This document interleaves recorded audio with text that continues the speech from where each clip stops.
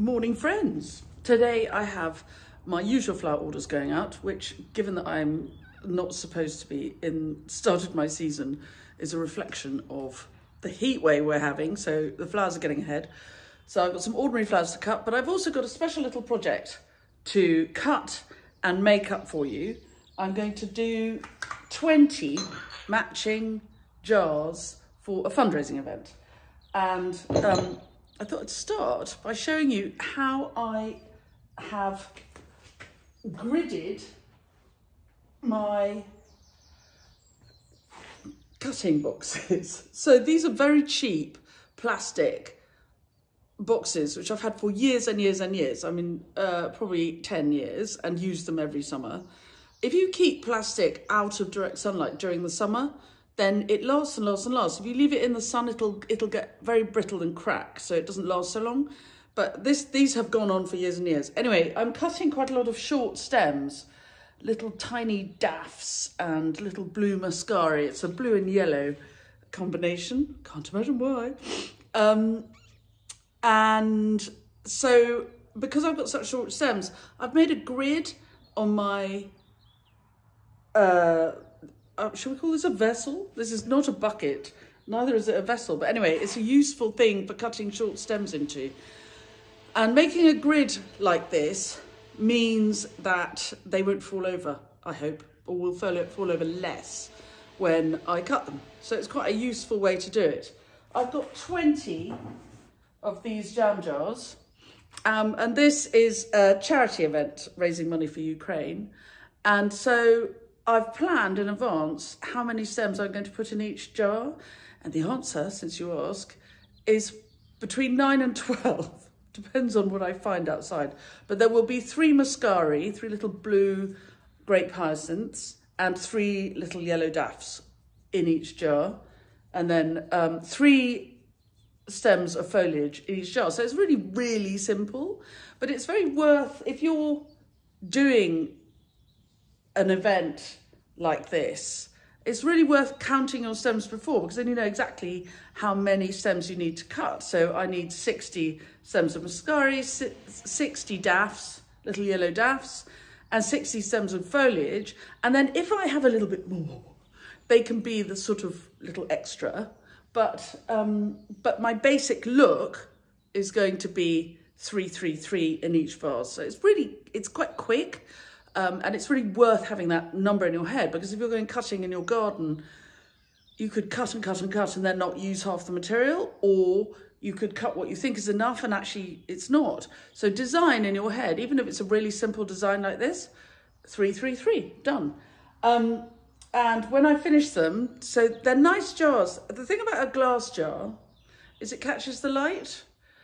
So when it's got a little mix in the inside it, you want a little posy like this, but you can imagine that when that's got water in it, the light it catches.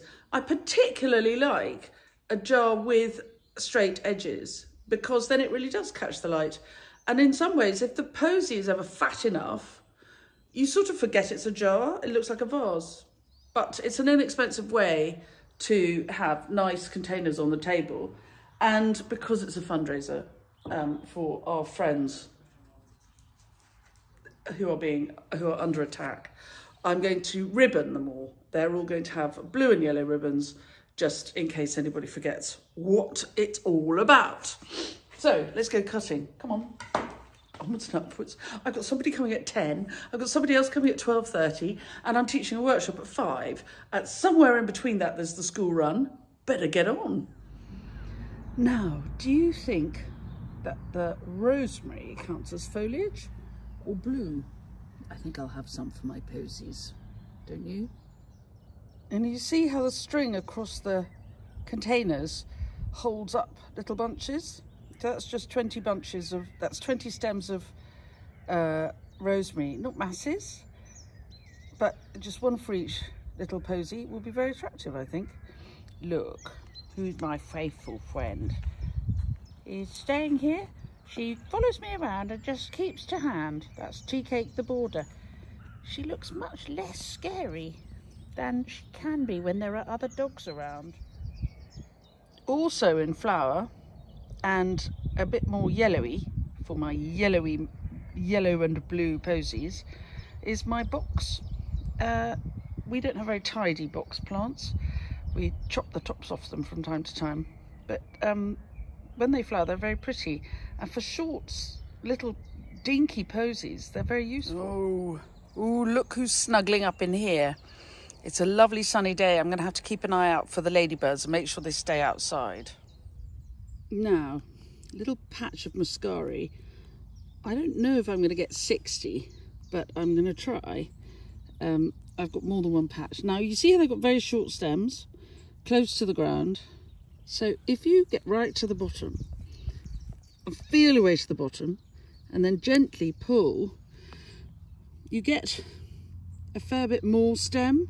So it's still a dinky little fella, but you get more stem than if you cut them. Let's try again. Here's another one. You get better at it.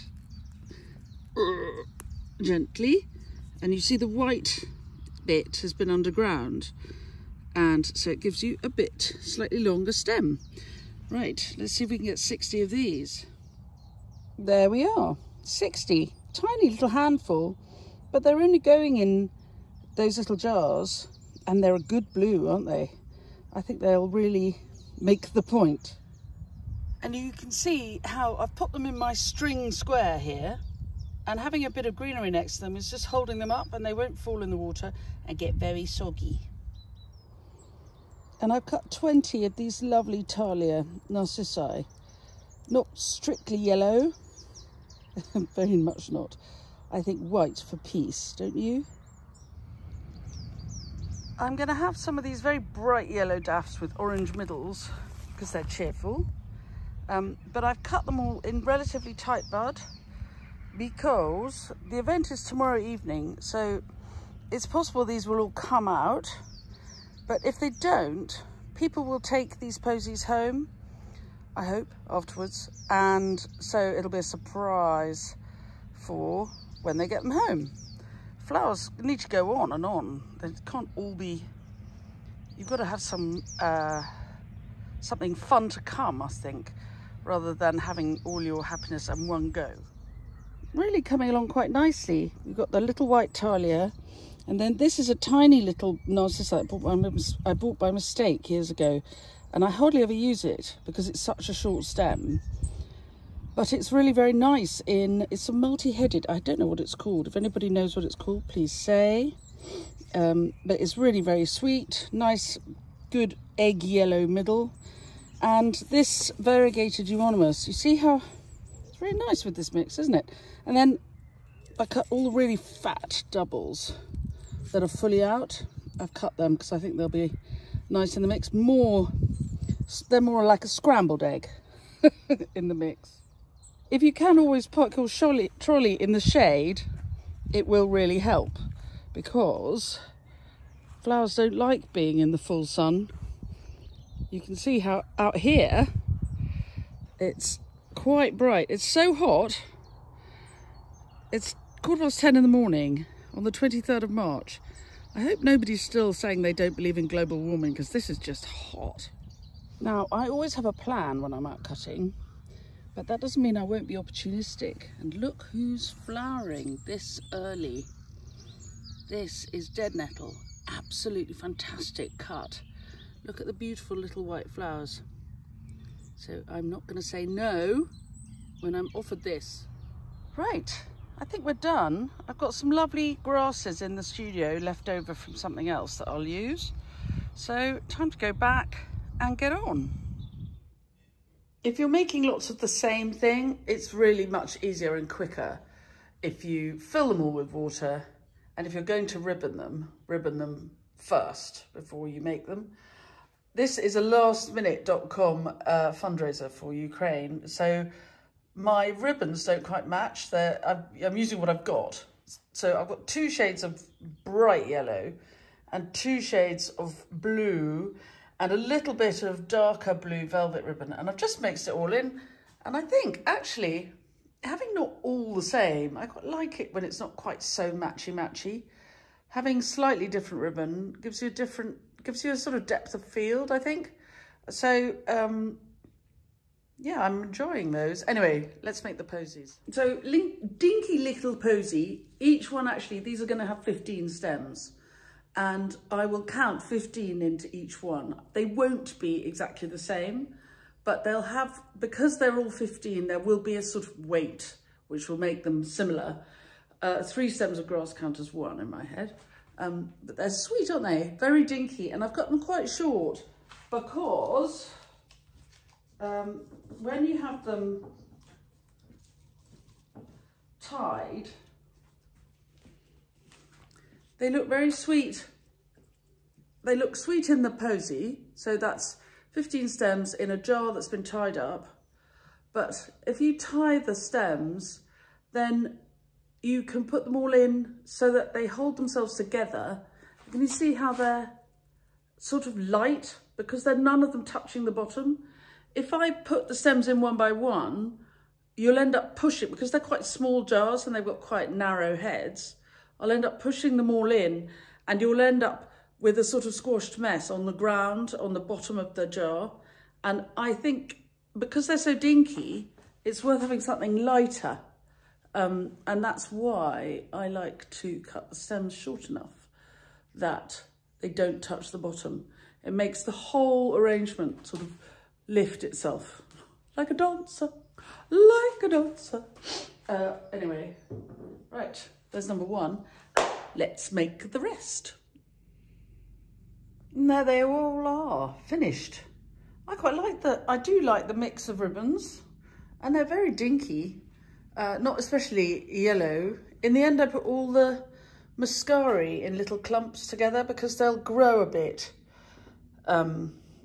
overnight, ready for the party. And if you've got very small blotches of colour, then put them together and you see more of them. They don't disappear on you.